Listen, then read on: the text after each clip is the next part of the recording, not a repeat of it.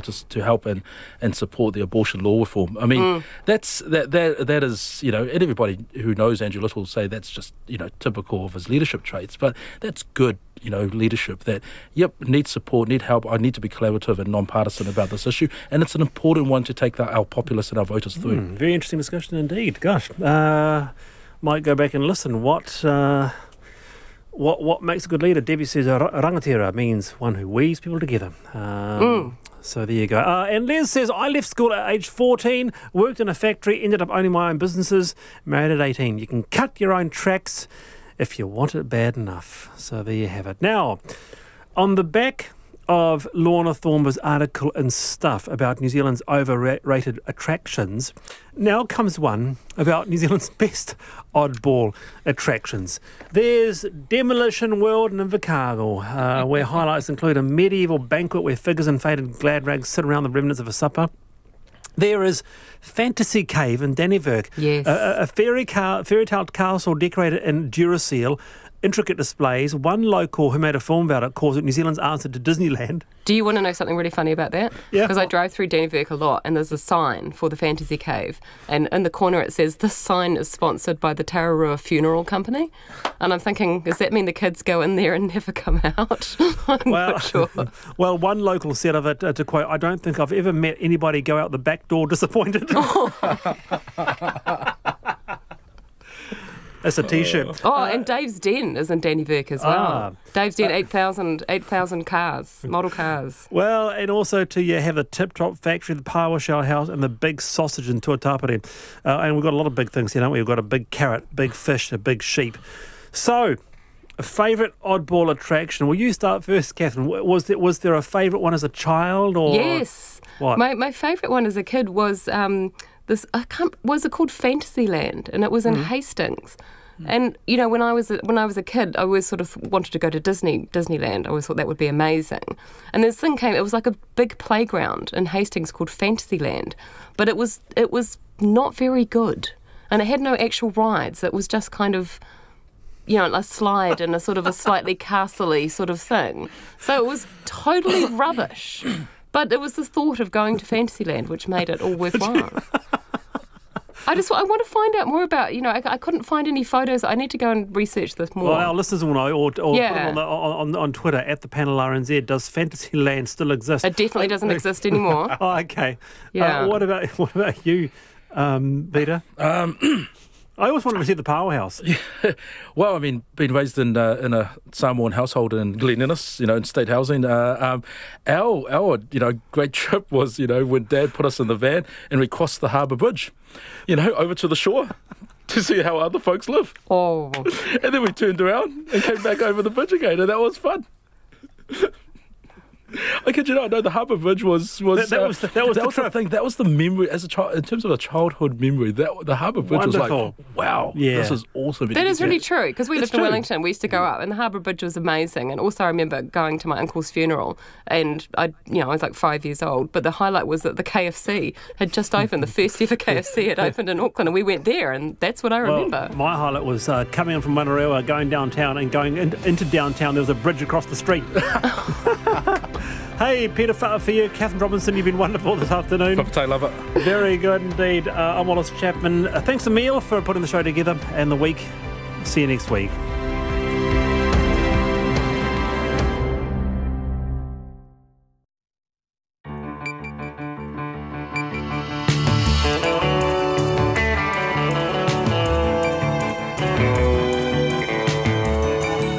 No mai, haere mai o te hōtaka o te ahi. Welcome to Checkpoint. I'm Alex Perrottet. It's RNZ National. Coming up tonight, the DHB of dysfunction and delayed diagnosis. The Southern DHB roasted again, this time for colonoscopies. The Chief Medical Officer fronts for yet another mea culpa. This while Hutt Hospital in Wellington has a serious shortage of midwives, low morale and high stress levels. The Green Party turns up at Ihumātao today, piling more pressure on the Prime Minister to take a stand. The latest in the war on plastic: give the fake flowers and plastic props a rest when you're laying your loved ones to rest. That's the message from those protecting our oceans. Who are the booziest Kiwis? The results from a Lancet study might surprise you. And a real nut job. We speak to the man who painted a portrait of the Prime Minister on an almond. RNZ News at 5. Kia ora, ko Susana Leātau o tēnei. The police have made concessions with protesters at Ihumātao, giving them more space to cope with growing numbers. Superintendent Jill Rogers says police are pleased with the peaceful nature of the action so far. There have been no further arrests at the site since Wednesday. However, a group were arrested last night trying to block the main highway to the airport. Ms Rogers says the police have given protesters full access to one of the paddocks in anticipation of further people arriving this weekend. She says police and protesters also agreed to access through the cordon to allow the police to remove some of their vehicles and one of the protest organisers to recover their vehicle. Jill Rogers says police's role continue to be holding the law and preventing any breach of the peace. A highly critical report into bowel services at the Southern District Health Board shows patients are dying of cancer because of management failures. The review, released today by the board, describes a state of inter-service warfare between specialists in Dunedin and Southland hospitals and long delays for patients to get diagnosed.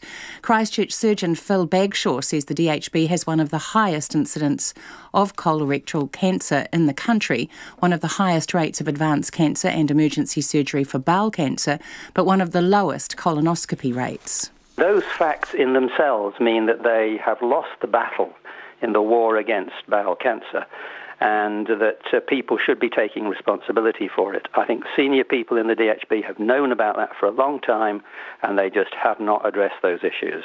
Phil Bagshaw, who co-authored the review, says the DHB does not appear to be delivering on its promises to implement the report's recommendations, including dealing with toxic working relationships. Senior doctors are critical of the time it's taken the Hutt Valley District Health Board to address severe understaffing at the Hutt Hospital. The DHB today released a report into serious midwifery staffing shortages at the hospital following an Official Information Act request by RNZ News.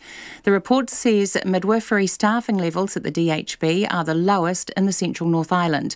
The Executive Director of the Association of Salaried Medical Specialists, Ian Powell, says there's also a shortage of senior doctors and its managers have known about both. It's a strong criticism of the leadership of the Hutt Valley District Health Board that it was necessary to commission a review when the information about the pressures on the service, the understaffing, were known within the service.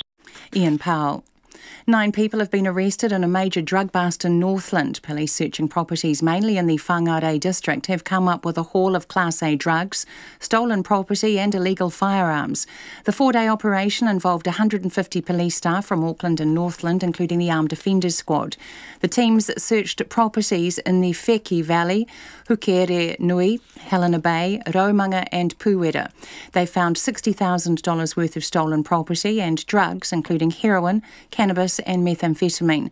They also recovered 2 tasers, a magnum pistol, a shotgun and 2 semi-automatic rifles now classed as illegal. The 3 women and 6 men arrested in the raids will appear in the Whangarei and Manukau courts over the next fortnight. Nationals leader Simon Bridges is predicting a new political party will emerge closer to next year's election, which could act as a potential coalition partner. The opposition party is holding its annual conference in Christchurch this weekend. Earlier this year, the National MP Alfred Ngaro ruled out speculation he might set up his own Conservative Values Party. But Mr Bridges says he wouldn't discount the possibility of another party arising quickly, which could work with National. I don't subscribe to the view that we need to see those now. I do believe what I've always believed, that actually much closer to the election you can, and I think personally we will see things shape up. Simon Bridges says he'll indicate early next year which parties National would be prepared to work with in a government. Wellington's polytechnics, Welltech and Whitireia are laying off staff. The institutes have made financial deficits in each of the past 2 years and their student enrolments have fallen. The institute's chief executive, Chris Gosling, says their ratio of teaching staff to students is now too high. At the moment, the sector average is about 1 to 20 student to teaching ratio. At Whitireia and Welltech, we're currently around about 15 to 1, and so that's obviously driving part of our financial challenges because our revenue is directly dependent on our student numbers. That's gone down and we need to respond to that. Chris Gosling says the exact number of redundancies is yet to be determined, but about 70 positions would have to go in order to reach a 1-to-20 ratio. It's 5:05. The All Black skipper Kieran Reid appears to have shut down talk of a switch to the blind side. Reid took the team through their captain's run at Wellington Stadium this afternoon as they finalise preparations for tomorrow night's sold-out test against South Africa. Reid starts at number 8, his normal position, but many pundits have suggested he move to flanker to allow the informed Ardie Savea to start at the back of the pack. Reid says he'll do anything to help the All Blacks, though it's clear where he wants to play. Oh, look, I'll do whatever for this team, but yeah, right now it's at number 8, and I'm excited to be playing there. It's the role I want to be playing, so we'll see what happens later in the year. But yeah, I'm certainly just excited to be on the track for the first time this year in the black jersey, so can't wait. Kieran Reid. Meanwhile, Otago have successfully defended the Ranfurly Shield for the second time this season, beating neighbours North Otago 49-14 in Oamaru. Ireland are tantalisingly close to an historic Test cricket win over England, heading into day 3 of their match at Lord's. England will resume this evening on 303 for 9 in their second innings, with a lead of just 181. If Ireland should pull off one of the biggest Test shocks ever, it would rival their 2011 World Cup win over England and vindicate them being given their Test status in 2017. The defending champion New Zealand women's basketballers will be looking to make it 3 wins from 3 games at the William Jones Cup in Taiwan tonight when they take on Chinese Taipei B. That's the news. Tonight on Nights, drum and bass agents Concord Dawn select the mixtape. Country Life is brought to you by the letter C for Charolais Cattle and the letter B for Beef, which is what they end up as. Breaks Co-op is our Friday Night Live act, and because this week's element is hydrogen, our Sonic Tonic is brought to you by the number 1. On Nights with me, Brian Crump, after the news at 7 on RNZ National. Now the short forecast from Met Service to midnight tomorrow. Northland, showers. Auckland, Coromandel Peninsula, Waikato, Western Bay of Plenty and Gisborne. Showers easing tomorrow morning, but clearing from Bay of Plenty and most of Auckland. For the remainder of Bay of Plenty and Central High Country, from Waitomo to Manawatu, also Hawke's Bay and Wairarapa, fine with cloudy areas, isolated showers about the ranges. Horowhenua and Kapiti Coast to Wellington, fine today, some cloud tomorrow. Marlborough, Nelson, Buller, Canterbury and Otago. Fine apart from areas of low cloud or fog morning and night. For Westland, fine today, cloud increasing tomorrow and showers developing south of Aoraki, Mount Cook. Southland, fine today, cloud increasing tomorrow, rain developing about Stewart Island. Fiordland, cloudy, patchy light rain becoming heavier and persistent tomorrow. Chatham Islands, cloudy periods with 1 or 2 light showers tomorrow. RNZ National, funded through New Zealand On Air. It's now 8 minutes past 5. Thanks very much, Susanna. Alex Perrottet here, joining you for Checkpoint for the next hour and a half. Bowel cancer patients in Southland have suffered unacceptable delays, waiting months and even years to be diagnosed because of major failures at the Southern District Health Board. A damning independent report describes a state of inter-service warfare between bowel specialists in Dunedin and Southland hospitals, which it says means patients in Southland get a poorer service than those in Dunedin. By the time some patients got their colonoscopies to diagnose their cancers, they were already dying and could only be offered palliative care. The report's co-author, Christchurch surgeon Phil Bagshaw, spoke to our reporter Ruth Hill. They've got one of the highest incidences of colorectal cancer. They've got the highest incidence of spread beyond the bowel at the time of diagnosis, the highest incidence of emergency surgery, and one of the lowest rates of colonoscopy. I mean, those facts in themselves mean that they have lost the battle in the war against bowel cancer, and that people should be taking responsibility for it. I think senior people in the DHB have known about that for a long time, and they just have not addressed those issues. So what does the Southern DHB have to say about this? Well, I spoke to its Chief Medical Officer, Dr Nigel Miller, and asked him to explain why the service at the DHB is so deficient. We've encountered quite a lot of problems in Southern, and our process is to get through them all and resolve them. One of our principles is to be as open as possible, so people know what's going on. So therefore you hear, hopefully, quite easily and straightforwardly about the problems we're having. Yes, now we appreciate you're upfront about that. The situation that, as we can see from the report, is that you've got one of the highest incidences of colorectal cancer, one of the highest rates of it spread beyond the bowel. I'm just reading off a list here. There's 2 to go. One of the highest rates of emergency surgery for that type of cancer, and one of the lowest colonoscopy rates. So the stats show that while you've got many, many cases of it, you've got one of the lowest, I think the second lowest colonoscopy rates in the country. I think maybe the third highest incidence of that type of cancer. It's not a good look.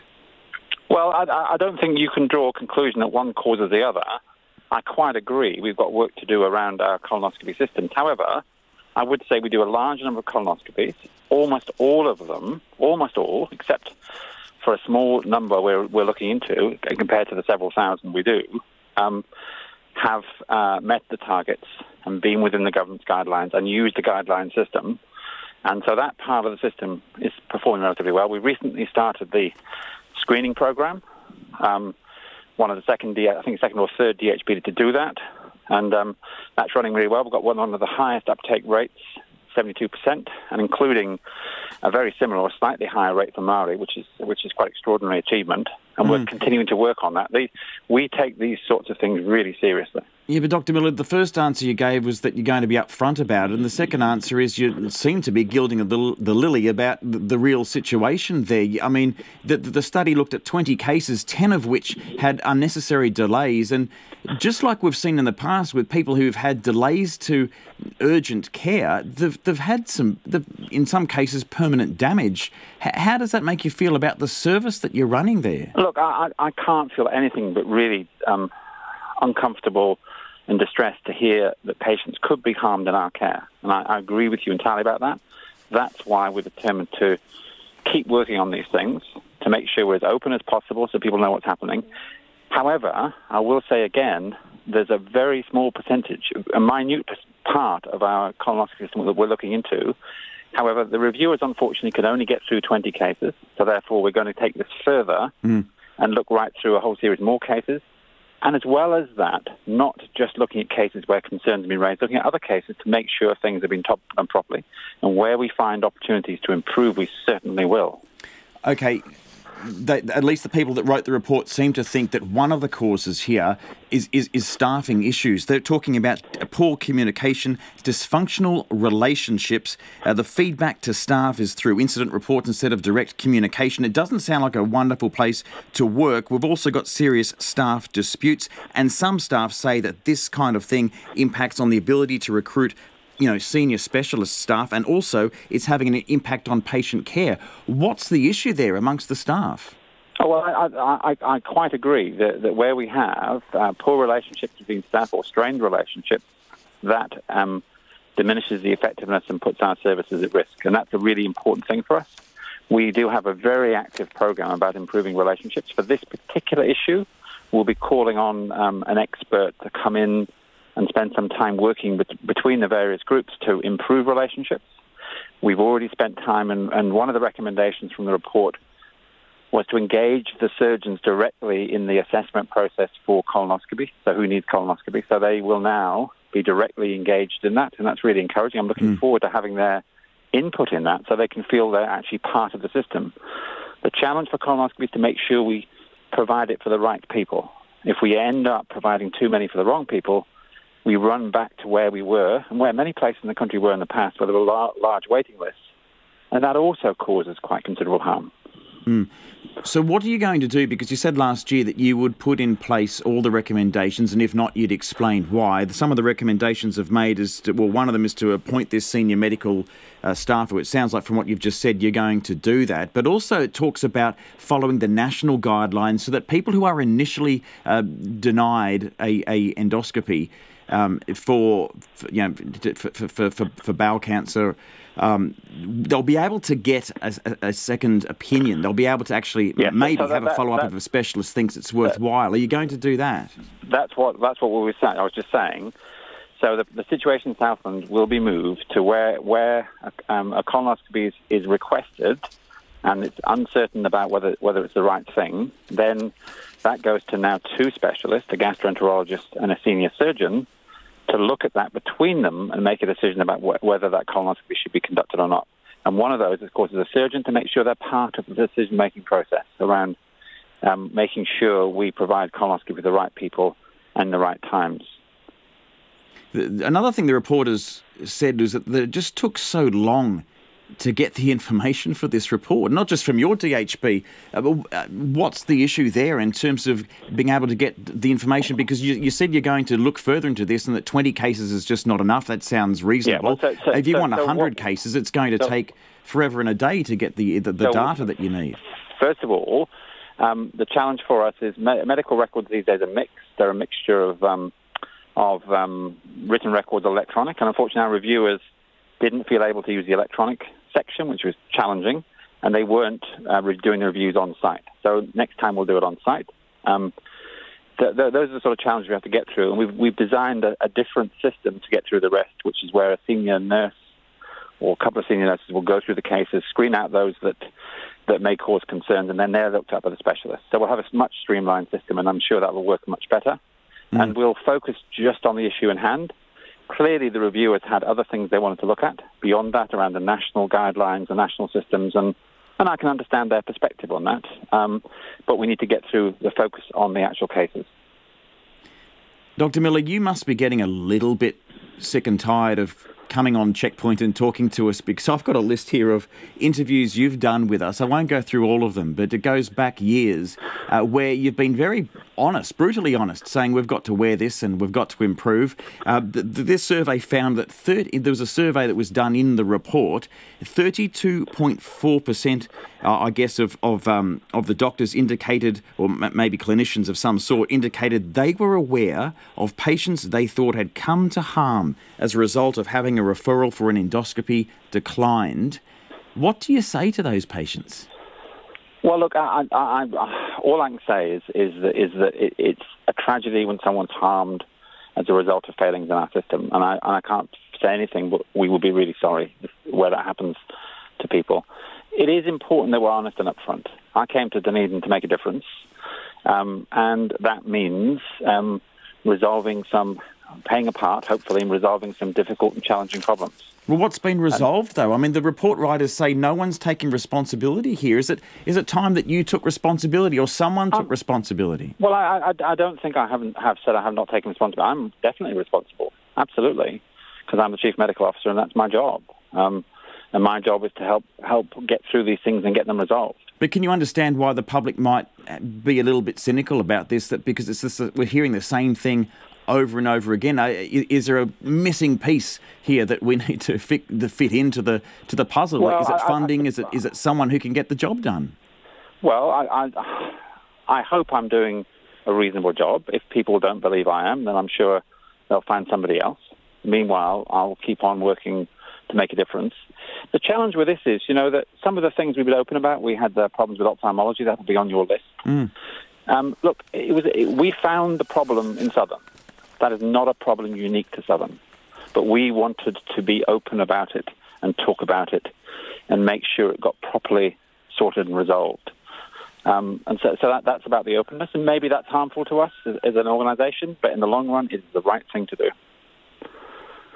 If this doesn't get resolved, and we have another incidence of this where we've got a report saying people have come to harm because of these delays, are you going to offer your resignation?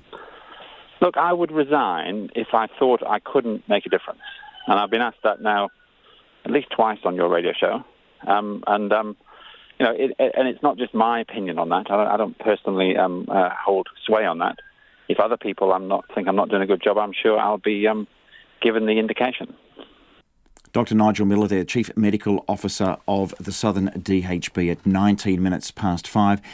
Just quickly in breaking news, a jury has just found 2 men guilty of the kidnap and manslaughter of Mitchell Patterson. His body was found at McLaren Falls in July last year. There will be more in this story in the news headlines at 5:30. Do keep listening and tuning in. 9 people have been arrested in a major drug bust in Northland. Police who searched properties mainly in the Whangarei district region have found Class A drugs, stolen property, as well as illegal firearms. Now, Detective Inspector Rhys Johnson of Northland Police joins me now on the line. Good evening to you, Rhys Johnson. Hi, Alex. Thanks for having me on. Thanks for being available. This seems like a pretty big bust. What did you recover? There's quite a few large items of stolen property, mainly machinery-based items, so quite pleasing to get those back to commercial operators who are missing them. I guess the biggest thing for us is getting these illegal firearms off the streets, some quite nasty pieces of ammunition and firearms there that we've taken away from these criminals. Yes, 7 of them, it says in your statement, and I believe some of them would are illegal under the new legislation. That's correct. A couple of them would be classed as the newly illegal MSSA type firearms. There's also quite a nasty looking pistol there. That was some photos sent out with a press release. That would be illegal regardless of the time frame. Right, this seems like a big operation, 9 arrests across a whole lot of different properties, right? So you must have had a fair few staff on this. We did. We actually had to throw quite a number in, and so we were very lucky to get some assistance from our colleagues from the National Organised Crime Group out of Auckland. That was more a factor of the nature of the terrain. They're massive rural properties we were dealing with, some in excess of 180 acres, so it did require a number of bodies. Yeah, nine people, 9 properties, and you're saying, 150 staff were deployed on this, and are we expecting more on this, because you're saying it's a big operation and it's been going for a while? As always happens with these jobs, you uncover more evidence of other offending. So our inquiries are ongoing, and I certainly wouldn't rule out more people being arrested and charged. Right, and can you just give us an idea of the value of those drugs, or how much? Give us an idea of how much you confiscated.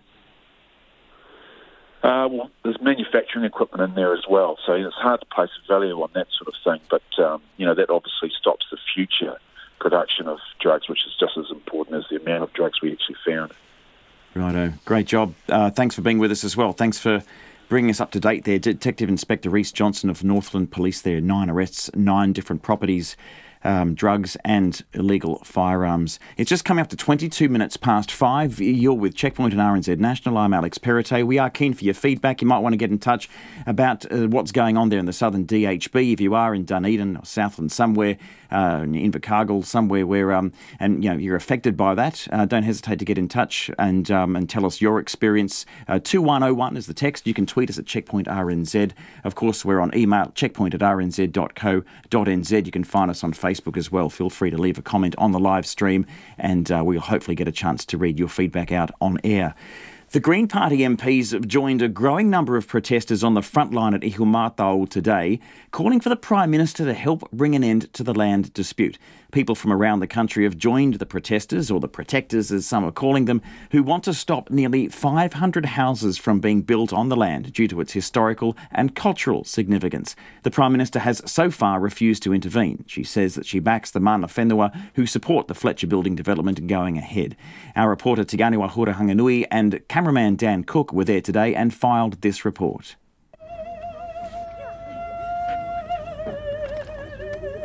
A mournful, desperate cry rang out from Kaikaranga as 4 Green MPs were welcomed onto Ihumātao. It's the closest protesters have come to politicians since an eviction notice was served to those occupying the land on Tuesday. Green Party co-leader Marama Davidson was visibly moved. Coming on as the Green Party and with my friends was incredibly humbling. I slept on the first night of the occupation here 3 years ago. I was involved supporting this campaign before I became an MP. It's not the first time the Greens have been here, it's not the first time I've been here, but seeing the commitment of these people to protecting this whenua is incredibly humbling. Marama Davidson has been a vocal advocate for protesters during their fight to prevent a housing development being built on land which was confiscated from Māori in 1863. She said the Prime Minister had the means to put an end to it. There are all sorts of ways to try and reach a peaceful resolution. That actually is up to the mana whenua, but of course, acquiring the land back is one option. A spokesperson for protesters, Hemi Pirihi, said he was grateful Green MPs made the effort to meet with protesters face to face. But he reminded them that it was the Crown who drove his ancestors away from the land in the first place. Migration and displacement since then has largely been influenced through statutory mechanisms. that serve to further disconnect Māori from their land and territories. Traditional support structures.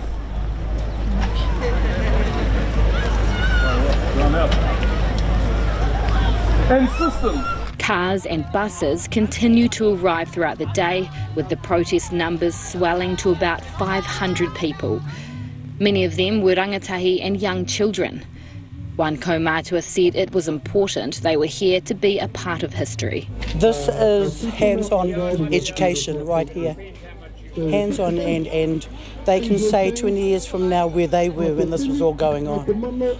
I stood at Bastion Point years ago in the 70s. My kids stand at the fiscal envelope for Tainui, and now they come with me today and stand here at Ihumātao. Representatives from Fletcher Building were nowhere to be seen today, nor was Te Wārena Taua, the spokesperson for Mana Whenua Te Kawero a Maki, who support the housing development.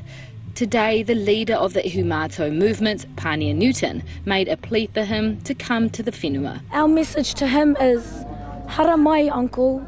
Come, sit with us and have a kōrero, because that's an opportunity that we haven't yet had. We still love our uncle, and we are still open and would receive him with open arms if he came here to have a kōrero. We want to walk alongside him. A steady supply of food, water and blankets continue to flow into Ihumātao. In just a few days, this quiet settlement has formed its own community, a community that is expected to grow even bigger this weekend, with no sign of a resolution in sight. Mo te hōtaka o te ahiahi nei, ko te aniwa, hurihanga nui, aho. 26 and a half minutes past 5. We're going to stay with Ihumātao and we'll go to Dunedin, where about 200 chanting and singing protesters took over the streets to show solidarity with those taking a stand. Traffic was brought to a standstill in parts of Dunedin as they marched a big loop through the central city. They too have called for the Prime Minister Jacinda Ardern to step up and protect Ihumātao from development. Our Otago Southland reporter Tess Brunton was at the protest.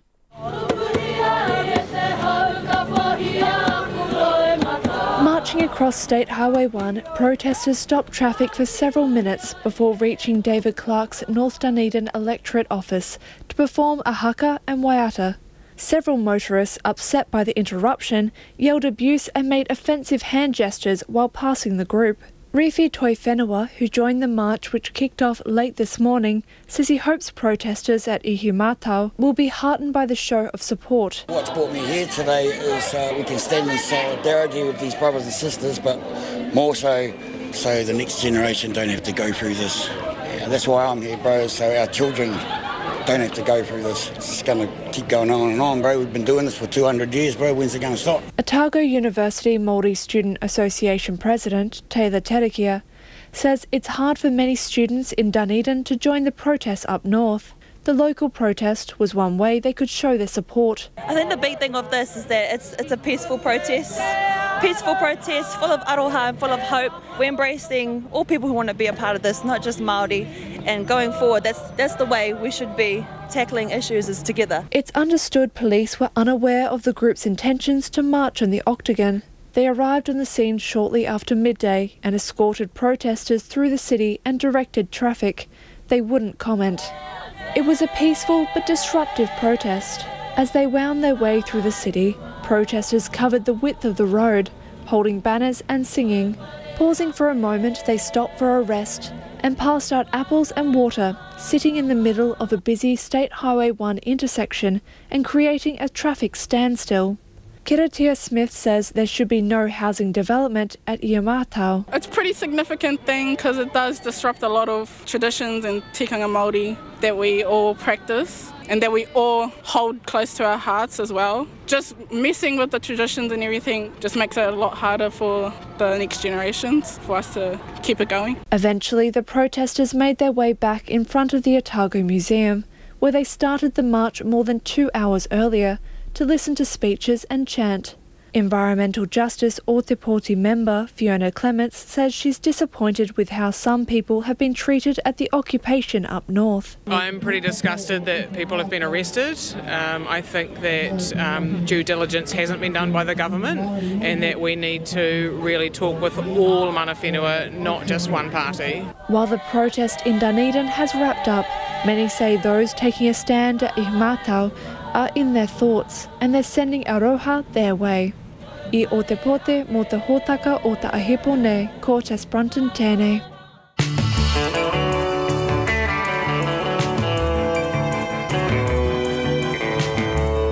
It's right on 5:30, coming up on Checkpoint and RNZ National, treading lightly on the earth, even when you're 6 feet under it. Boozy baby boomers give young people a run for their money. And happy birthday, Prime Minister. We speak to the teenage Indian artist who painted a portrait of her on an almond as a present. We'd love your feedback. Get in touch on the text 2101. You can tweet us at Checkpoint RNZ, Facebook us Checkpoint, or email checkpoint@rnz.co.nz. Business is coming up. But first, Susanna Leatawa with the headlines. A jury has found 2 men guilty of the kidnapping and manslaughter of Mitchell Patterson, whose body was found at McLaren Falls last year. Leon Wilson and Christopher Smith have been on trial in the High Court in Hamilton over the death of the 26-year-old, who died after being held in a chokehold in the back of a car in Hamilton in July 2018. The police say they have given the Ihumatao protesters more space to accommodate growing numbers at the disputed land near Auckland Airport. They say they have made no further arrests since Wednesday, apart from a group arrested last night trying to block the main road to the airport. The protesters have been given access to a paddock and have been working with the police so vehicles can be got through the cordon.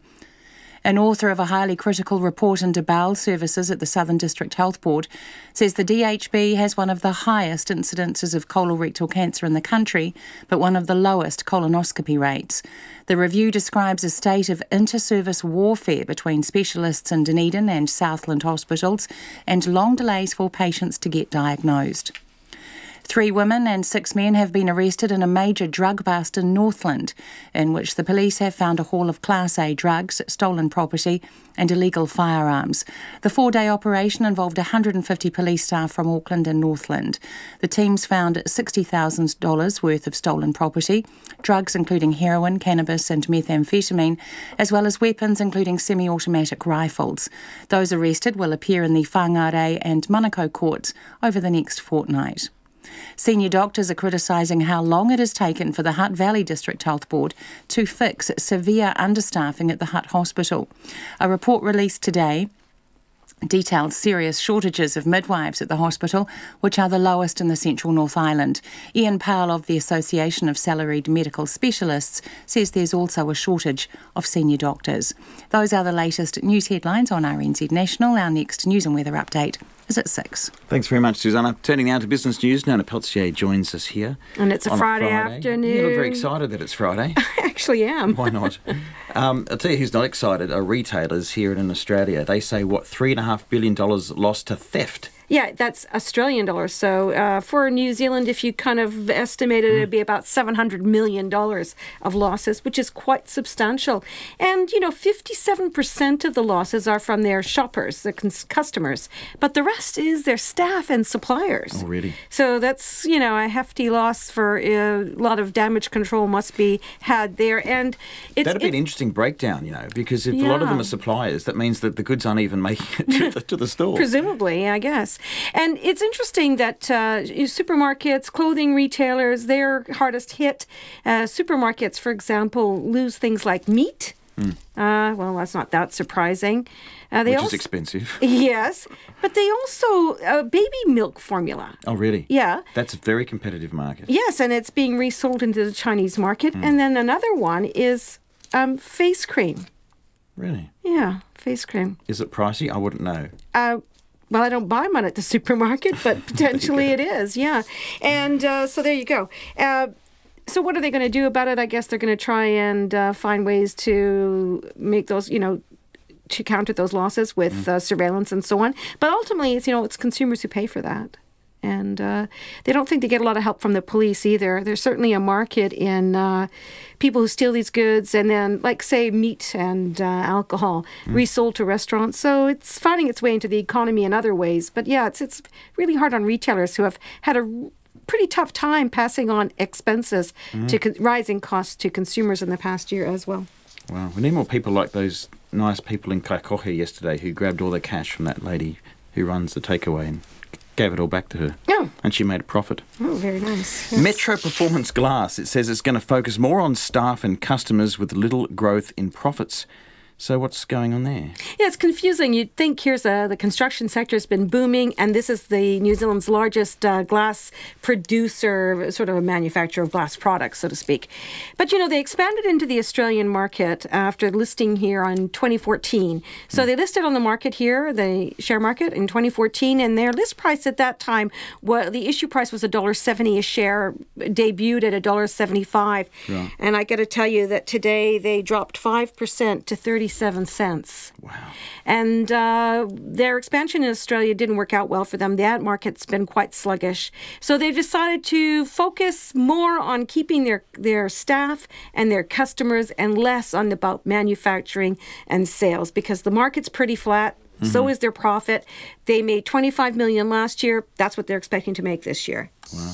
Yeah, so there you go. No growth there. Okay. And the markets, how'd they go today? Well, actually, the markets overall are down, and that's partly because of what happened in Europe. The central bank, people were expecting the bank to ease interest rates, and that would have boosted the markets, but they didn't. No. So the market went, oh, well, hang on. Maybe we have to readjust our thinking. And as a result, the market fell 0.8%. So yesterday we had a gain of 0.8. Today we had a drop. That's 91 points, down 10,000 to 10,808. And our dollar's trading at 66.5 US, 95.8 Australian, and 53.4 pence. Wonderful. Thank you very much, Nona.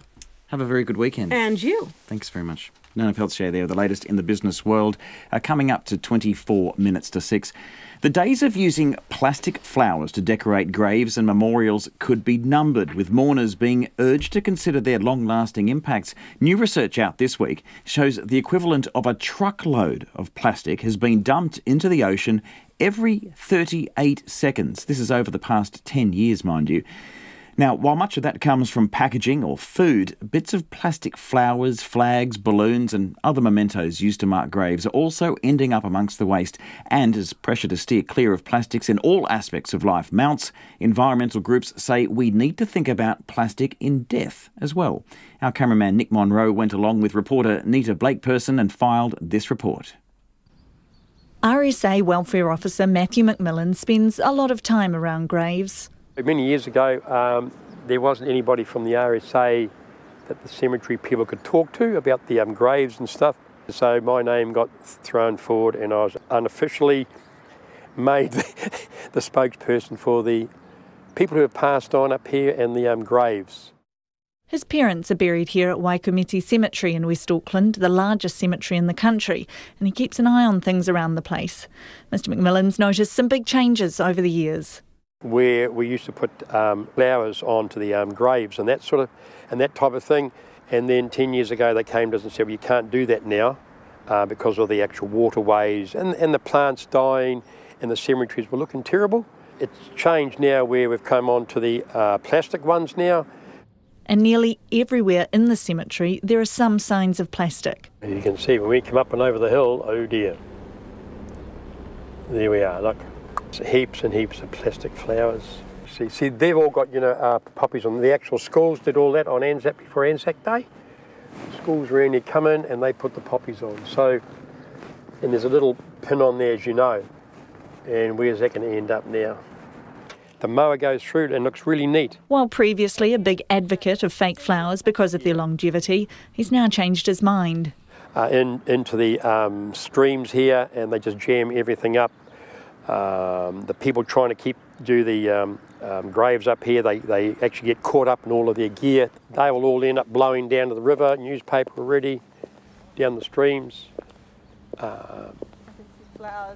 Flowers down there in the actual bushes now, and all of this will end up down in the creek. You've got to eels, I suppose, eels and freshwater crayfish for the area here. It's just, you know, it's just one of those things that clogs up, and all these here end up in the Waitemata Harbour. It's that pollution which is prompting environmentalists to encourage people to rethink how they're memorialising their loved ones. Camden Howard from Sustainable Coastline says they're washing into waterways and being picked up by volunteers. Your plastic flowers, your things like that are used in bereavement, and it's a sensitive subject, but these things that we're using to mark our grief and to respect our loved ones actually are perhaps having an impact on our environment. He says it's one of many ways people need to be aware of their plastic impacts. Very, very quick wearing paper products, products that don't have toxins in them, so looking at the dyes and things and the materials that we would be leaving out there. Ideally we'd be leaving organic products, so it would be things that are grown by nature, made by nature, and made to be then turned into nutrients by nature. And that's what we do with our loved ones, is we put them in the ground so that they can return to the earth, and it is sensitive, but the likes of things that we're leaving around need to be considered in the same way. New research out this week from the Royal Society Te Aparangi says it's taken less than 100 years for plastic to become central to almost every aspect of modern life. And that's evident in death too, with the sea of plastic flowers has become an important part of the memorial ritual. In the UK, some cemeteries have banned plastic. Here, the Auckland Council says it has no restrictions on the adornments people choose to put on the graves, but they do ask them to be mindful of their long-term impacts on the environment. Matthew McMillan says changing away from plastic also has its downfalls. Real flowers can be pricey and sometimes hard to come by. The problem with the real ones is that they are, you know, expensive, but the families do it. The actual real flowers only last, especially in areas like this, between 3 days, maybe 4, and then they start to fade away, then they blow out, with, you know, especially here in my community cemetery, and next thing they're scattered everywhere, so they make the whole area look like a tip. A heck of a lot of people can afford 50 cents or $1, $2 to get the plastic stuff, especially children and families along those lines.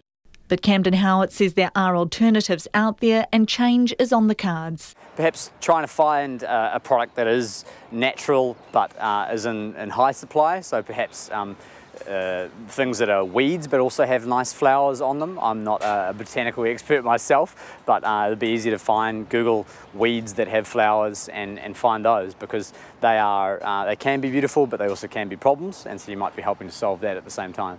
The scale of it is, it's a huge and urgent problem, but the scale of solutions is huge too. There's a lot out there we can do. For Checkpoint, Nita Blakeperson.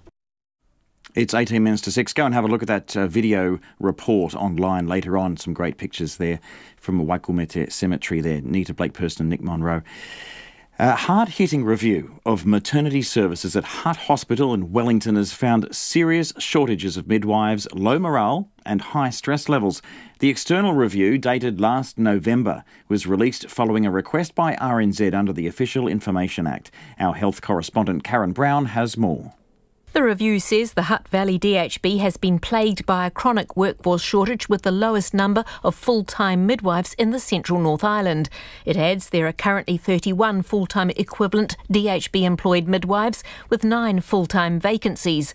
The report says that has led to a very stressful work environment, with insufficient staff to support minimum safe care and care rationing. But the new Chief Executive of the Hutt Valley DHB, Fiona Dugan, says she has been assured there is no safety risk to women or babies. I'm acting on the advice that I have received from the clinical leader for the service, who assures me that women and babies are safe at Hutt Valley DHB. The review also says there's a high rate of caesarean sections at 41%, adding a recent study found a direct link between such rates and staff shortages generally. As well, of 32 lead maternity carers or LMC midwives working in the community, 9 had left in the past 2 years, adding extra stress to hospital staff and services.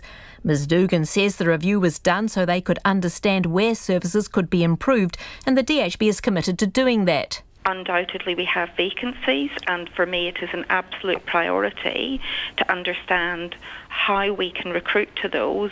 We need to work with the rest of the country. There's a shortage of midwives in New Zealand in general, and we also have a high proportion of women using our service who have very complex needs.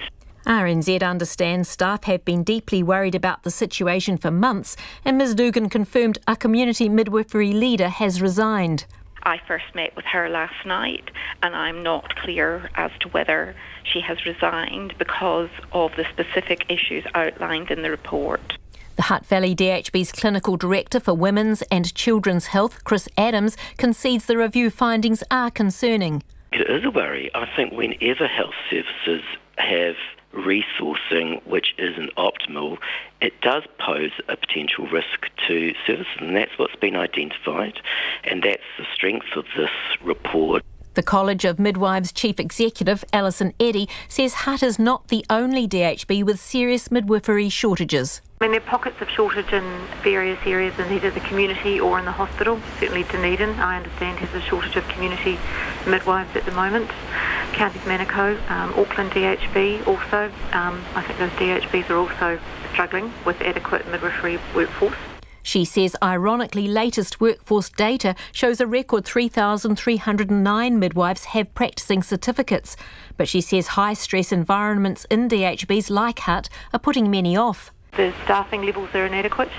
The acuity and needs of the woman seeking the service has been increasing for a number of time, and the base staffing within the hospitals, of which this is a good example, have not been reviewed sufficiently. I mean, this report says that the midwifery base staffing levels for the maternity service have not been formally reviewed for at least 10 years.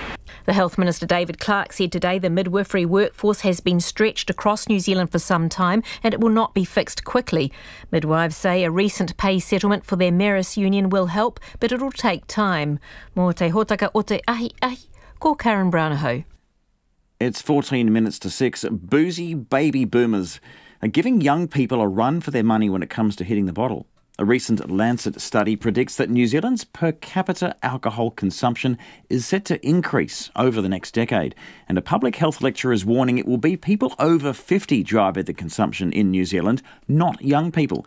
Now, we got the youngest reporter we could find, Katie Scotcher, to investigate.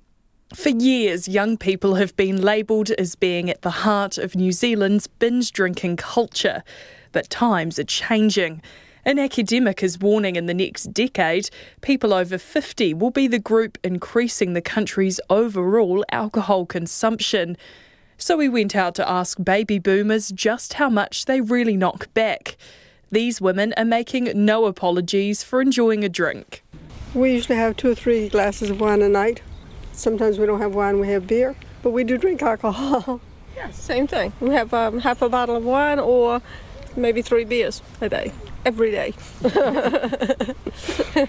Every day of the week. See how happy we are. So we're people who drink and we're happy. This woman, out for a Friday stroll, says she has 2 or 3 glasses of wine a week. There's a group of us who meet on a Friday for drinks and nibbles every Friday. So they would probably be about the same. They might have, some of them do have a glass of wine every night of the week. Do they? And then, Janice does. Yeah. Oh, okay. And most of them maybe have something to drink over the weekend, but I think most of our friends are a bit like us. Public health lecturer Andy Towers says while people under 25 still have the largest number of hazardous drinkers worldwide, that number is reducing and showing no signs of stopping. He says the rise in over 50s drinking is concerning because adults can experience greater harm from alcohol use than younger drinkers.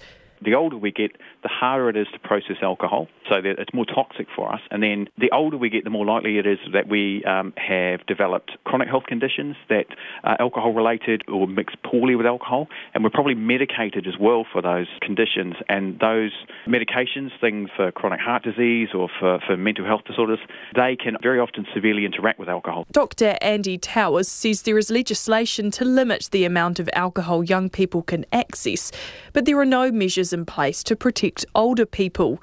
He suggests increasing the price of alcohol, reducing its availability and advertising could help curb the trend. This isn't going to be changed overnight. This isn't even going to be changed in 5 to 10 years. But making those changes now changes the culture of drinking in New Zealand and changes the norms. For some older drinkers, it's life's challenges that help them quit. I haven't even smoked or bloody drank since my trouble to bypass. I've had the occasional drink, but I don't drink. I used to drink, regular basis, maybe a can a night, something like that, but nothing serious. And Andy Towers says for baby boomers who want to have a happy and healthy life, that may be the best example to follow.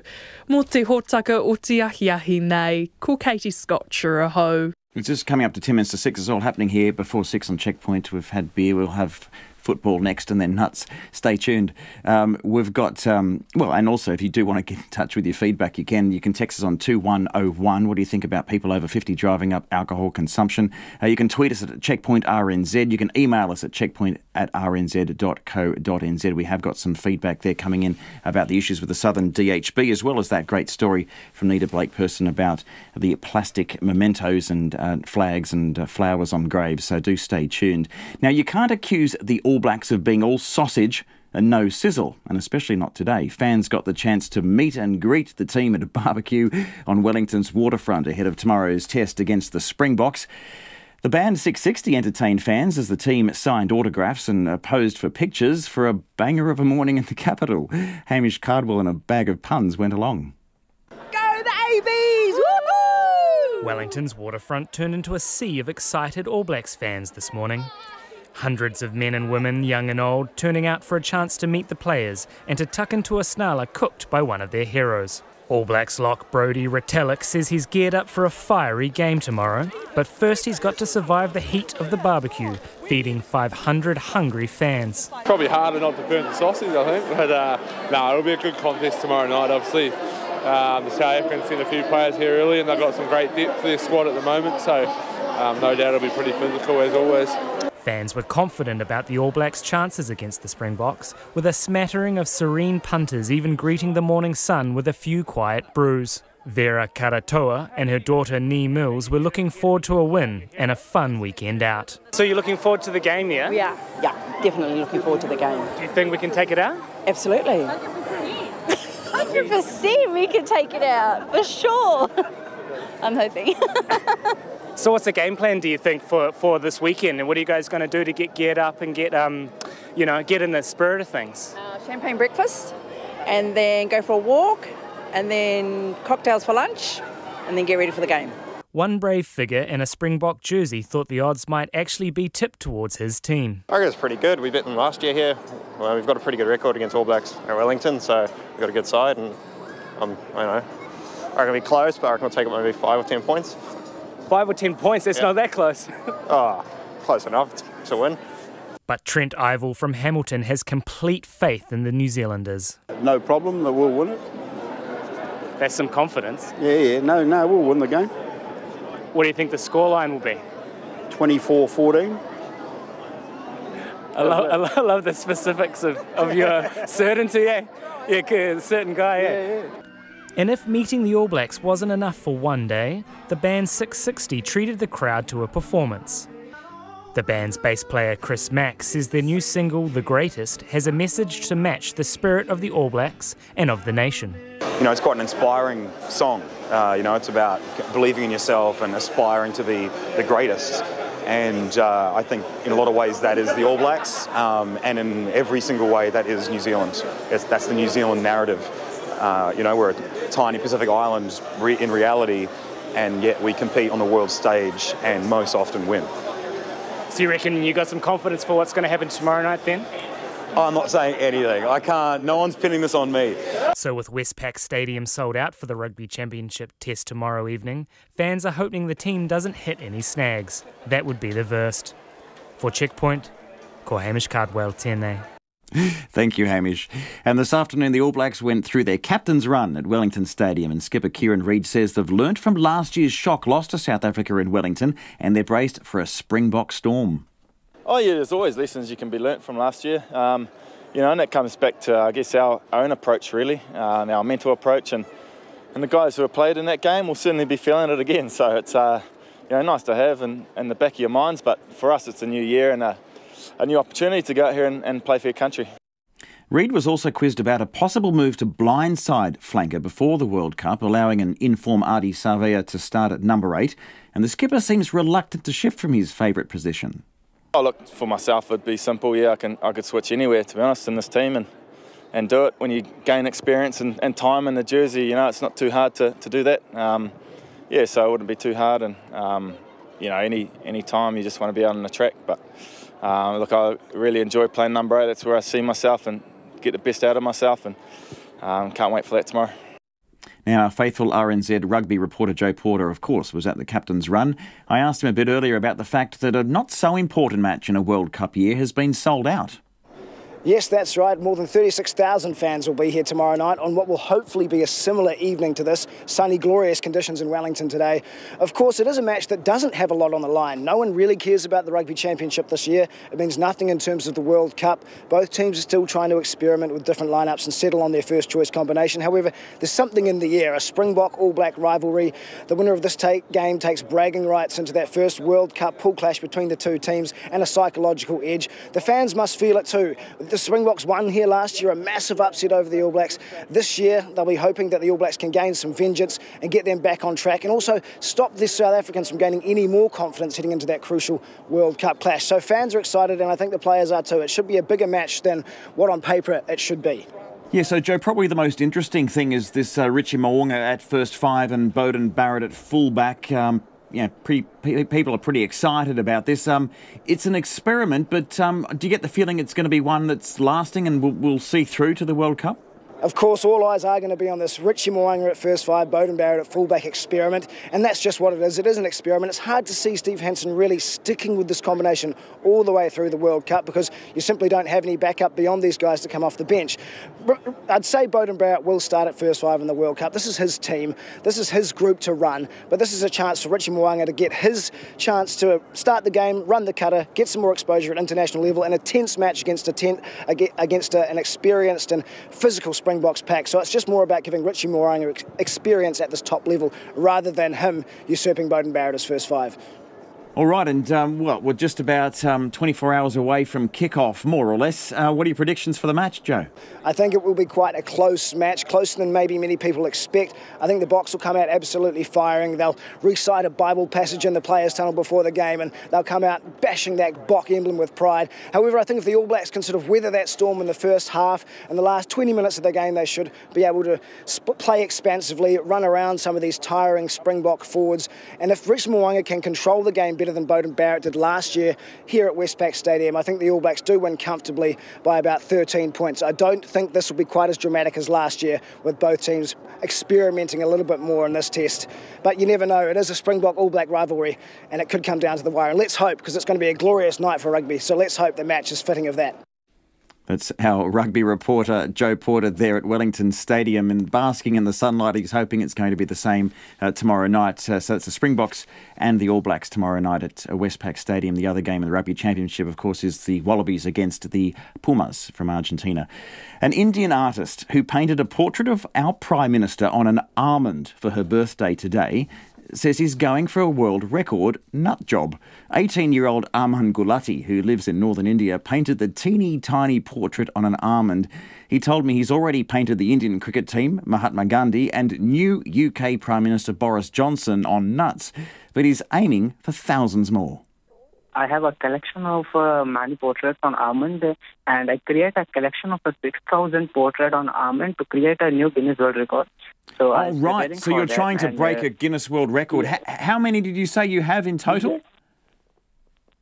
Yeah, for 6,500 portraits I creating, and at present time I created 210 portraits, and I'm creating 6,500 portraits, so it takes us so many years for creating this large number of portraits. So let me clarify that you've done 200 and you're aiming for 6,500. Is that right? Yeah. In which I create a portraits, landscape, monuments, and other things also. Do people ask you for commissions? You know, to paint them now that you've got quite a following? I mean, do you? Yeah. present time, WPL asked for me to commission almond, and I also make portraits on commission work. How long does it take? How long does it take you to get through each nut job? Yeah, to create a portrait on almond. So it took 2 hours because it took more difficult to work on almond. Armin was a great sport with us. We recorded that a little bit earlier. He's from Uttar Pradesh. That's in northern India. He was explaining that it takes him 2 hours to paint those portraits, and he's going for a Guinness World Record. He says he's done 200 of them, and from what I could understand, he's aiming for 6,500.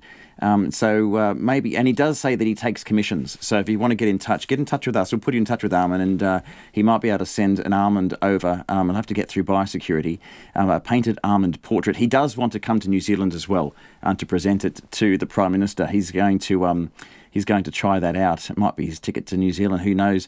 And he says it takes 2 or 3 hours, as we said. You can check out the pictures and photos now on our Checkpoint Facebook page. We do have a little bit of time for some feedback on endoscopy and colonoscopies in Southland. Someone says, I waited 12 months in Invercargill. I was rated urgent, and in the meantime, they decided I didn't need one. The point is, this was decided by health professionals in Dunedin and Invercargill without even seeing me. More feedback after 6. RNZ News at 6. Ngā mihi nui ko Susana Leātawa tēnei. Numbers at Ihumātao have swelled to about 1,000 as many join the land protest ahead of the weekend. It's the 4th day of attempts to stop a special housing development from being built on ancestral land near Auckland Airport. The police have moved back in one of the main paddocks to allow more space for people with tents. Cars are parked right down on both sides of Oroarangi Road, and there is a continuous flow of vehicles dropping off supplies. Green Party MPs joined protesters on the front line today, calling for the Prime Minister to bring an end to the land dispute. The Prime Minister has so far refused to intervene, saying she backs the mana whenua who support the Fletcher building development going ahead. The Southern District Health Board says it is committed to fixing its problem-plagued bowel service, which has left some patients waiting months or even years for a cancer diagnosis. An independent review has criticised management for failing to deal with the problems at the DHB, which has some of the worst rates of bowel cancer in the country and one of the lowest rates of colonoscopies. The DHB's Chief Medical Officer, Nigel Miller, says the DHB is making a number of changes, including giving surgeons more involvement in deciding who should get a colonoscopy. The challenge for colonoscopy is to make sure we provide it for the right people. If we end up providing too many for the wrong people, we run back to where we were and where many places in the country were in the past, where there were large waiting lists. And that also causes quite considerable harm. Dr Miller says it is a tragedy where someone has been harmed due to failures of care, but most of the thousands of colonoscopies done at Southern DHB have met the guidelines. 2 men involved in the kidnapping and manslaughter of a Ngaro Wahia man last July have been found guilty at the High Court in Hamilton. A jury returned its verdicts a short time ago after deliberating for 4 hours. Leon Wilson, aged 49, and Christopher Smith, 34, were convicted of the kidnapping and manslaughter of 26-year-old Mitchell Patterson. Wilson was also found guilty of conspiring to defeat the course of justice, but Smith was found not guilty on that charge. The third defendant, Chloe Kerridge, was found guilty of kidnapping and conspiring to defeat justice. Mitchell Patterson died after being held in a chokehold in the back of a car in Hamilton, and his body was later thrown off a bridge into the McLaren Falls in Bay of Plenty. The 3 will be sentenced in early September. 9 people have been arrested in a major drugs bust in Northland. A large police team has scoured properties across the region all week and come up with a haul of Class A drugs, stolen property and illegal firearms. Lois Williams reports. For 4 days, 150 police staff from Auckland and Northland have been carrying out searches, mostly in the Whangarei district, in the Wheki Valley, Hukirinui, Helena Bay, Raumanga and Puwera. They found $60,000 worth of stolen property and drugs including heroin, cannabis and methamphetamine. They've also recovered 2 tasers, a magnum pistol, a shotgun and 2 semi-automatic rifles, now classed as illegal under new firearms laws. Detectives Detective Reece Johnston says the police are pleased to have severely disrupted a criminal group. The 3 women and 6 men arrested in the raids will appear in the Whangarei and Manukau courts over the next fortnight. This is Lois Williams. The police in Canada believe they're closing in on 2 teenagers wanted in relation to the killings of 3 people, including an American woman and her Australian boyfriend. They're using drones and dogs to scour harsh terrain in northern Manitoba. They were originally reported as missing, but later named as suspects in the killings. Corporal Julia Corshane says the manhunt is focused in and around the small town of Gillam. The search for Cam McLeod and Briar Schmigelski continues, and we can now confirm that there have been 2 established and corroborated sightings of the suspects in the Gillam area. There have also been no reported stolen vehicles that could be attributed to the suspects. At this point in the investigation, we believe they are still in the area. Julia Corshane says crisis negotiation teams are being deployed to the area. A public health lecturer says a rise in alcohol consumption among baby boomers is concerning as they experience greater harm from liquor than younger drinkers. A recent Lancet study predicts that New Zealand's per capita alcohol consumption is set to increase over the next decade. Andy Towers, a public health lecturer, is warning it will be people over 50 driving the consumption in New Zealand, not young people. Dr Towers says it's harder for older people to process alcohol. It's more toxic for us, and then the older we get, the more likely it is that we have developed chronic health conditions that are alcohol-related or mixed poorly with alcohol, and we're probably medicated as well for those conditions. And those medications, things for chronic heart disease or for mental health disorders, they can very often severely interact with alcohol. Dr Andy Towers. It's coming up to 6:05. The Springboks coach Rassie Erasmus says while the result will matter little should either side win the World Cup, this weekend's test against the All Blacks in Wellington remains important. The clash will likely decide the winner of this year's Rugby Championship and acts as a preview for the team's opening World Cup pool clash in Japan in September. Erasmus says no one remembers the Springboks beat the All Blacks in 2011 when New Zealand won the World Cup, but he also believes the winner of this weekend's test will have an edge in Japan. In the bigger scheme of things, one will always play down this test match and say the World Cup's the most important, but then in the same breath it's the New Zealand-South Africa test match, so for us it's important, and because we're playing each other in the pool matches, you know, it spices it up, so it's a spicy one, it's going to be a close one, and I guess the team that wins will have a little bit more belief and momentum going into the first pool match, so it's a big one. Rassie Erasmus. Professional boxing has suffered its second death this week after 23-year-old Argentinian super lightweight Hugo Santillan died from injuries suffered in the ring 5 days ago. Santillan's death comes 2 days after Russian Maxim Dadashev died after suffering a brain injury in a fight in the United States last week. That's the news. Kia ora, g'day, Paul Brennan in for Phil O'Brien this Saturday night. Saturday night requests, SNR on RNZ. Make your requests now via the Facebook group page. You can text 2101 or email satnight@rnz.co.nz. Requests 7 to 11 and there's a theme hour 11 to midnight. B-sides that became hits, like this one. I'm looking forward to it. Join me, Paul Brennan, in for Phil O'Brien this Saturday night requests, SNR on RNZ. Now the short forecast from Met Service to midnight tomorrow. For Northland, showers. Auckland, Coromandel Peninsula, Waikato, Western Bay of Plenty and Gisborne. Showers easing tomorrow morning but clearing from Bay of Plenty and most of Auckland. For the remainder of Bay of Plenty, Central High Country and from Waitomo to Manawatu, also Hawke's Bay and Wairarapa. Fine with cloudy areas, isolated showers about the ranges. Horowhenua and Kapiti Coast to Wellington. Fine today, some cloud tomorrow. Marlborough, Nelson, Buller, Canterbury and Otago. Fine apart from areas of low cloud or fog morning and night.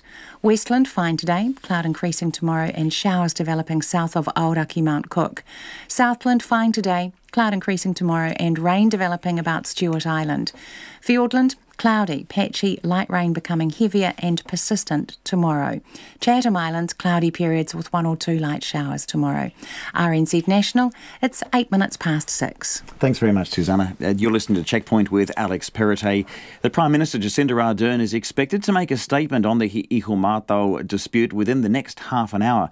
Green Party MPs waded into the swelling protest at Ihumātao today, with 4 joining protesters at the front line calling for Jacinda Ardern to help bring an end to the land dispute. The protesters, or land protectors, want to stop nearly 500 houses from being built on the land due to its historical and cultural significance. The numbers have been swelling today. The Prime Minister has so far refused to intervene, saying she backs the Mana Whenua who support the Fletcher building development going ahead. Now, we'll try to bring you the Prime Minister's comments live, so do stay tuned, and we'll see if there is a press conference before 6:30. We'll take you there. 2 men involved in the kidnapping and manslaughter of Ngaruawahia man last July have been found guilty in the High Court in Hamilton. A jury returned its verdicts a short time ago after deliberating for 4 hours. Mitchell Patterson died after being held in a chokehold in the back of a car in Hamilton. His body was later thrown off a bridge into the McLaren Falls in Bay of Plenty. Now, our reporter Andrew McRae has been covering the trial and joins me now. Good evening, Andrew. Can you just take us through the charges? Yeah, good evening, Alex. Yes, Leon Wilson is a former gang leader and aged 49. He was charged with, along with Christopher Smith, aged 34. They were both charged with kidnapping and the manslaughter of Mitchell Patterson, and also conspiring to defeat the course of justice. And a third defendant, Chloe Kerridge, she was charged with kidnapping and conspiring to defeat justice. And Wilson was convicted on the kidnapping and manslaughter charge, and Smith on kidnapping and manslaughter, but Smith wasn't convicted on trying to defeat the course of justice. And Chloe Kerridge, she was found guilty of both kidnapping and conspiring to defeat justice. Okay, Andrew, and can you tell us any detail about how the trial played out? Well, it was a 2-week trial. Basically, it was along the lines of the gang leader Wilson. He denied being the guy who had ordered that his associates go out and find Mr. Patterson and bring him in for what he described was a bit of a chat, and he also claimed that he didn't have violence in mind. Smith was the brother-in-law of Wilson. He claimed that Mitchell Patterson had already been kidnapped and was probably already dead by the time he got into the car that Patterson was in. They were taking them to Leon Wilson. And Chloe Kerridge, she denied her part in the kidnapping and also any role in disposing of the body. That's how it basically played out. Right, and then when can we expect sentencing there, Andrew? Well, sentencing will be for the 3 of them on September the 6th, and it's important to note also that 5 other people were involved in this kidnapping and killing of Mr. Patterson. They pleaded guilty, so didn't have to go to trial, and they'll be sentenced also at a later date. So a total of 8 people have been found responsible for the killing of Mitchell Patterson. Wow, okay. Hey, thank you very much for the update, Andrew. That's just happened this afternoon, not long before we came on air. So Andrew, bring us the very latest there from the High Court in Hamilton, just gone 11 minutes past 6. Bowel cancer patients in Southland have suffered unacceptable delays, waiting months and even years to be diagnosed because of major failures at Southern District Health Board. A damning independent report describes a state of inter-service warfare between bowel specialists in Dunedin and Southland hospitals, which it said leads to patients in Southland getting poorer services than those in Dunedin. By the time some patients got colonoscopies to diagnose their cancers, they were already dying and could only be offered palliative care. Now, the report's co-author, Christchurch surgeon Phil Bagshaw, spoke to our reporter, Ruth Hill. They've got one of the highest incidences of colorectal cancer.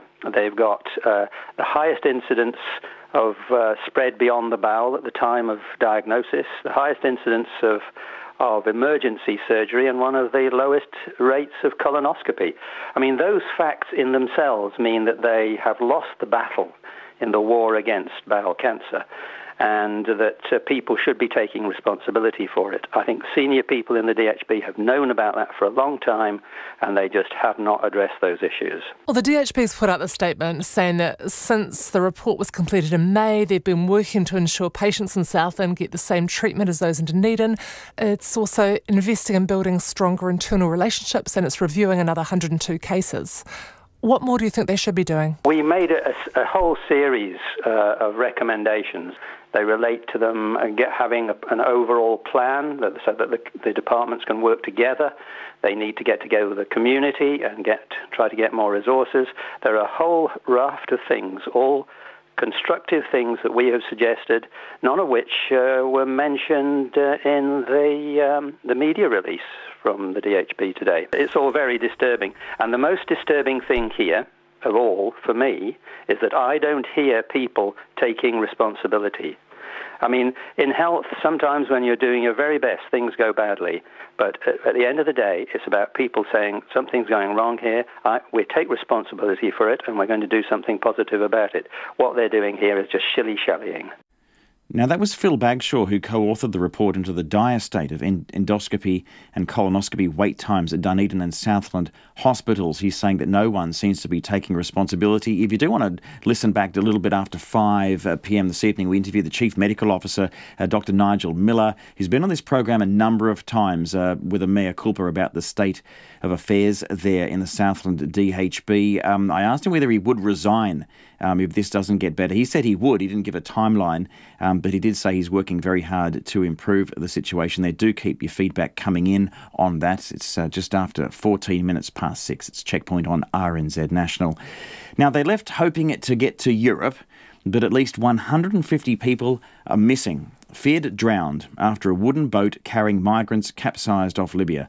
The UN says it's the worst migrant ship tragedy in the Mediterranean this year. Dozens of survivors were pulled from the water by Libyan coastguards and local fishermen. The BBC's John McManus has this report. Shocked and dazed, the survivors who made it back to land thanks to the Libyan Coast Guard. Around 145 migrants were rescued when their boat sank, but up to 150 are feared drowned.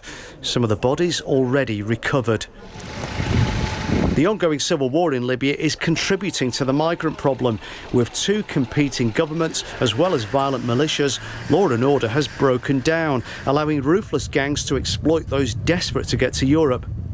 This wooden boat went down off the coast of Coms, 60 miles from the capital Tripoli. Most migrants crossing here are trying to reach Italy. The charity Médecins Sans Frontières says most of those on board were from Ethiopia, but there were also Palestinians and Sudanese, like this woman whose child drowned. I lost my 7-year-old child because of the organisation. Because they don't help us, they do not help migrants. I wish they could bring in a foreigner to work at the organisation here so they can see our situation. But Europe has increasingly closed its doors. Italy's Deputy Prime Minister, Matteo Salvini, has banned foreign-flagged NGO ships from docking at Italian ports. The Libyan Coast Guard has increased its patrols, but those it rescues are returned to detention centres condemned for their inhumane conditions. The UN Refugee Agency says that safe passageways between Africa and Europe must be opened up, or there'll be more tragedies. John McManus there at 16 minutes past 6. Women's rights groups in Indonesia are claiming a rare victory after the nation's parliament approved amnesty for a victim of sexual harassment who ended up behind bars. Since 2015, school assistant Baik Nuril has been fighting the charges, which were filed under wide-ranging laws designed to stop slander and blasphemy online. There's hope the often misused laws will now be revised. The ABC's Indonesia correspondent David Lipson has more. With cameras swarming around her, Baik Nuril repeats the words "thank you" over and over as the realisation dawns her 4-year nightmare is almost over. The former school assistant from the island of Lombok has been trapped at the centre of a sort of reverse Me Too moment since 2015, when a recording of her boss sexually harassing her was made public. The boss, a school principal, was never charged, but Nuril, who never intended the audio to get out, was arrested in front of her 5-year-old son and locked up under a controversial law that criminalises any electronic communication that could be considered slanderous or immoral. She was sentenced to 6 months jail and ordered to pay around $50,000, for her an impossible sum. When the Supreme Court upheld the ruling, it cleared the way for the president to intervene in what Usman Hamid from Amnesty International Indonesia says is an historic victory for women's rights in this country. The first time for a president in Indonesia to grant an amnesty for a non-political prisoner, and in this case, a victim of sexual harassment. So this is very, very important. As required by law, the President sought Parliament's approval for an amnesty. It's now been rubber-stamped with strong support from the Law and Human Rights Minister, Yasona Lauli. Failure to grant amnesty, he said, would discourage thousands of victims, maybe tens or hundreds of thousands of women with sexual abuse cases, from trying to defend their rights. President Jokowi, as he's known, now awaits the paperwork from Parliament, but his previous support of Nuril suggests he will grant her freedom.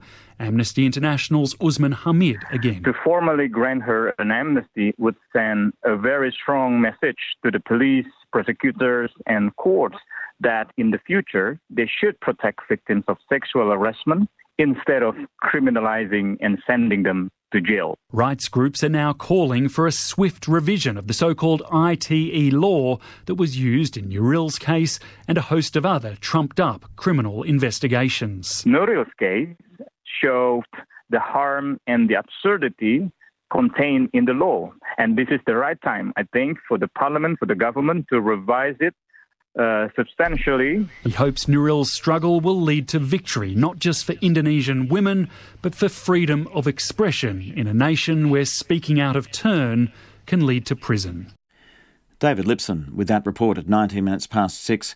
The Auckland city centre is to become more pedestrian-friendly, with some on-street parking being taken out and small pocket parks being built. That's actual green spaces, not car spaces. A series of trails have been announced today at High Street, where the project is going to start in October. Chen Liu reports. High Street is narrow and lined with retailers, including bookstores, clothing shops and optometrists. It runs parallel to Queen Street and is mostly one-way, with only just enough width for one car. Even as the Mayor Phil Goff is making his announcement, there is a warning to pedestrians spilling onto the road. For every one of these cars you see travelling up here with a single person in it, there are 14 pedestrians. One, you've got car congestion, but you've also got pedestrian congestion. You know, you see somebody with a disability trying to get up the narrow area of, there I rest my case, a narrow area of footpath, and you see that this is not an area that is friendly for people. A university student, Patricia Wright, who often walks in the area, welcomes the proposal. I think it's too many cars parked, which means that you can't see where the cars are coming because you have to kind of look around cars, especially if there's tall cars like vans or trucks. So I think that it would definitely make it safer for pedestrians to be crossing the road and visiting different shops if they're going to be having less cars and less congestion. Briar Laurie, a seller at a children's bookstore on the street, agrees. High Street has always had such a narrow pedestrian space, especially considering how much foot traffic we get through here. And speaking as someone who works in a shop with a lot of kids in it, anything that is going to mean less chance of kids dashing out the door and in front of traffic can only be a good thing as well. A man who doesn't want his name used and delivers goods to the street regularly says it's not a good idea. It makes the delivery people a lot stressed. You know, there's not enough loading zones. I think if they do that, it won't be good for the businesses because people can't get their stock delivered on time. The 7-month trial will begin at the northern end of High Street and will progress further up the street over time. The council says it's doing that to get feedback from residents and businesses to use in the final design. It's part of a council plan to pedestrianise more and more of the CBD over the coming years. Motor hotaka o te ahi nei ko Chen Liu aho. Just coming up to 22 minutes past 6, the Prime Minister is preparing to make some comments about Ihu Mātauranga. She's just down the road at Auckland Airport, so we'll see if we can bring you some of those comments if she does appear soon. In the meantime, Boris Johnson has had his first full day as Britain's new Prime Minister. He promised that Brexit will make the UK the greatest place on earth. Sound familiar? In his first statement to the Commons, he said his government will throw itself into Brexit negotiations with energy, but will also turbocharge preparations for a no deal. Meanwhile, alongside all the speculation over what type of leader he will be, it's Boris Johnson's personal life, which is also the talk of the town, as CNN's Anna Stewart reports. Just as Boris Johnson made a statement of defiance in his debut address as Britain's new Prime Minister, never mind the backstop, the buck stops here. He also made a statement about his personal life, walking through the famous black door of number 10 Downing Street alone. An iconic moment usually shared with the Prime Minister's partner or children. But he wasn't completely alone. Boris Johnson's girlfriend, Carrie Symonds, watched from the sidelines. Now speculation grows as to whether she will move in, making Boris Johnson the first Prime Minister to live unmarried with a partner. They are going to make history by being a boyfriend and girlfriend couple moving in to that power base in number 10 Downing Street. The British media is also fascinated by this relationship, given the new Prime Minister's reputation for a colourful personal life. Boris Johnson is going through a divorce after a marriage of 25 years and 4 children. The relationship with Symonds, more than 20 years his junior, began last year. And despite the couple often living together in Symonds' London home, they succeeded in keeping their romance out of the limelight. Then the leadership contest began. Police were called to their address by neighbours who complained about a loud argument. Questions then swirled in the media about Boris Johnson's fitness to become the next Prime Minister. You're not going to make any comment at all on what happened last night? I think that's pretty obvious from the foregoing. Symonds, though, is no stranger to the world of politics or the media. Formerly working as a communications officer for Boris Johnson's Conservative Party and as an advocate for environmental causes. And as a couple, she's even credited with giving Boris Johnson a makeover. Ever since she came on the scene, he's become a much trimmer figure. He's lost weight. He's had his hair cut so he doesn't look quite dishevelled. He's definitely smartened up his appearance. So it's been a much more disciplined Boris Johnson that we've come to see. It will be uncharted territory for the couple and the country as Britain's new Prime Minister carries out some duties that would normally include a spouse. Although Symonds' presence on his first day suggests he's not alone, and he may need that support given the daunting challenges he faces, not least Brexit. It can be a very solitary existence, and I think all Prime Ministers need to have a partner that they can not just rely on, but maybe consult on some things, and I think she will be a real rock for him in many ways. Johnson may also now be relying on Carrie Symonds to be his rock for turbulent times. And if the Prime Minister and his girlfriend choose to take their relationship further, well, the world may witness the first wedding of a sitting Prime Minister in over 200 years. That also sounds familiar. Anna Stewart there in London at 25 minutes past 6. Temperature records have been broken once again across Europe as a searing heat wave rolls over the continent for the second time this summer. The mercury reached a scorching 42.6 degrees in Paris. That's the hottest it's ever recorded in the French capital. Britain recorded its second hottest day ever at 38.1 degrees. Records have also tumbled in Belgium, Germany and the Netherlands. And forecasters say that globally this month is set to be the hottest July on record. The ABC's Linton Besser has this report. In Munich, kids flocked to local pools as temperatures in Germany soared to a new record of 41.5 degrees. In Paris, the fountains in front of the Eiffel Tower were turned into free water parks. Anything to escape the 42-degree day.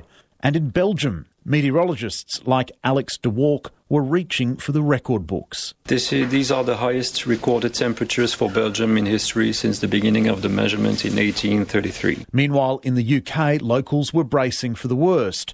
Services were cancelled on 20 out of 26 rail lines for fear of train tracks buckling in the heat. Charities were handing out water and sunscreen to the homeless. And the government issued a level 3 heat alert for parts of the country.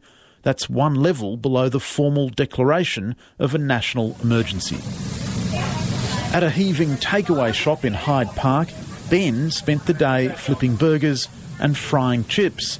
If it was hot outside, it was even worse behind the grill.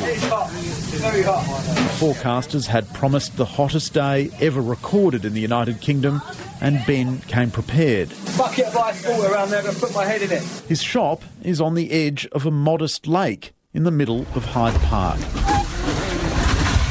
Well, on a hot day like this, I've decided to do what everyone else does in central London when it's boiling.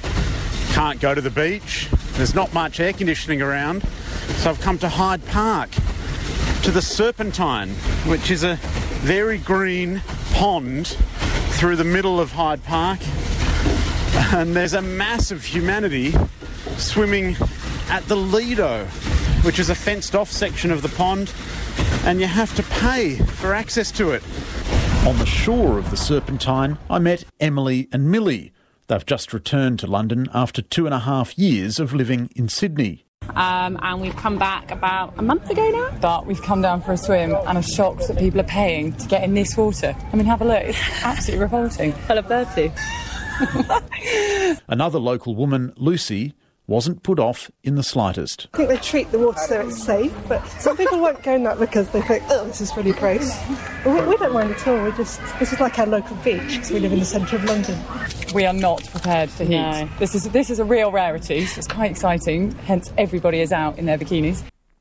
A Londoner trying to keep cool, ending that report from the ABC's Linton Besser. Royal Canadian Mounted Police believe they're closing in on 2 teenagers wanted in relation to the killings of 3 people, including an American woman and her Australian boyfriend.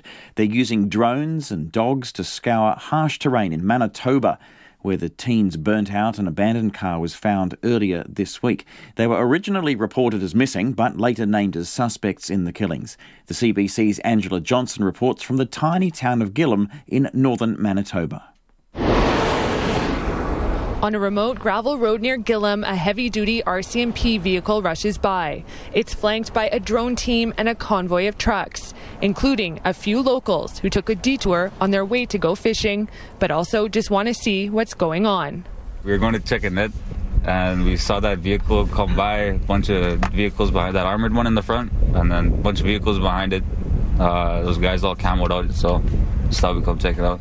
In this area today, it's a mix of curiosity and nerves. Even just going out checking nets, you got to be really on edge. No idea where these guys are, so never really been nervous like that. Corporal Julie Kershane with the RCMP says this is still a dynamic and unfolding situation. And we can now confirm that there have been 2 established and corroborated sightings of the suspects in the Gillam area.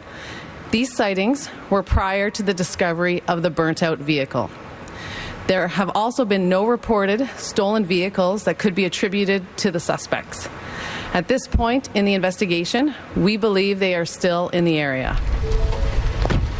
Billy Beardy steps over to a charred area of brush. A burned-out SUV was removed from the area, the one that the RCMP say Cam McLeod and Briar Schmigelski were driving. Beardy spotted the black smoke and flames on Monday night when he was out with his wife and 6-year-old daughter. He says they had no idea how close they might have come to running into the suspects. We sat here for 45 minutes before anyone even got here. They could have been... That was the CBC's Angela Johnson reporting there from Gillam, Manitoba. Sorry to cut that short, but the Prime Minister, Jacinda Ardern, has arrived there at Auckland Airport and is just starting to make some comments about Ihu Mātau. We'll just cross live there now. As members of the government, over at least the past week, that things have escalated in recent times in the dispute that we've seen around the housing development in South Auckland. We had met yesterday, ministers met yesterday to talk about ways to help facilitate a way forward. We've brought that conversation forward today. So this afternoon there was a meeting that did involve mana whenua, ourselves as government to help broker a solution, and also of course Fletchers were at the table, as was Mayor Phil Goff and members of council. It was clear to all of us, we have heard here the strong voice of young people, the rangatahi, who feel a really strong connection to the land and feel very strongly about the issues that are being raised here. At the same time, of course, we hear the perspective of mana whenua, who do want to see their people housed on ancestral land. So those are, of course, the 2 competing tensions that we hear. We see the role that we have to play as government. We haven't been directly involved in this dispute, but we do believe that we can try and help facilitate a solution. Off the back of the meeting today, as of now, there will be no building activity on the land while we take the time to try and work through a solution and find a solution. Our expectation is, off the back of conversations today, that over the course of the week, conversations hui will be had amongst iwi, particularly obviously those who have an interest, with strong leadership obviously from mana whenua. But we also understand that there will be conversations with those who are currently occupying the land as well, that they will be part of the dialogue. Tomorrow, Ministers Henare and Minister Willie Jackson will go down to the site. We'll talk to those young people who are there. The request that we make at this time, though, is while we try and work through brokering a solution, that I understand that young people will be joining and that a large number of people are suggesting that they will travel to the land. We just ask that they be respectful, that they just look after the land that they will be visiting, that they just respect as well that there are kaumātua, kuia, tamariki, children and older people where that's their home, and just to make sure that everyone is looking after one another while they're having their voice heard. My hope is that it's peaceful, that it's respectful. In the meantime, we will continue to do what we can to facilitate dialogue and to find a way through this discussion and the dispute that's being had. I'm going to now give a chance to Minister Nanaia Mahuta, who obviously has a role here both with an interest in Papakāinga housing, to talk a little bit about who was at the meeting today and also some of the content of what was discussed. Ministers Henare and Minister Jackson will then have a chance to talk about what they expect tomorrow as we move ahead and try and find a peaceful resolution. First of all, we'd like to... OK, that's Jacinda Ardern, the Prime Minister, talking at Auckland Airport, not too far from Ihumātao and the Atua Toha stone fields reserve there in Mangere near the airport. Now, she mentioned a few things.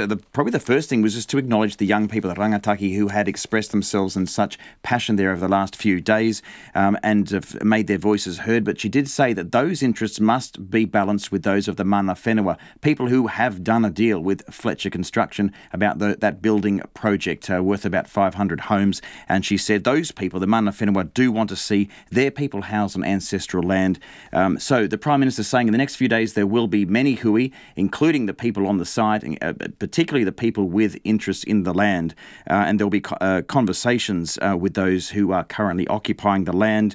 She did say that two government ministers, Peeni Henare and Willie Jackson, will be there as early as tomorrow talking with people on site. And she did warn young people and other people travelling to Ihumātao in the next few days, just to be respectful of people that are there, to be concerned, obviously, that the numbers are climbing, and just to look after one another was her call, and the government will be facilitating a dialogue. That's all we've got time for today. Thanks for sticking with us at Checkpoint. Have a wonderful weekend. Ka kite anō. RNZ News headlines. Good evening. The Prime Minister has just been speaking about the Ihumātao land dispute, saying two ministers will go to the site tomorrow to speak to protesters as the government tries to broker a solution. A jury at the High Court in Hamilton has found two men guilty of the kidnapping and manslaughter of 26-year-old Mitchell Patterson and a woman guilty of kidnapping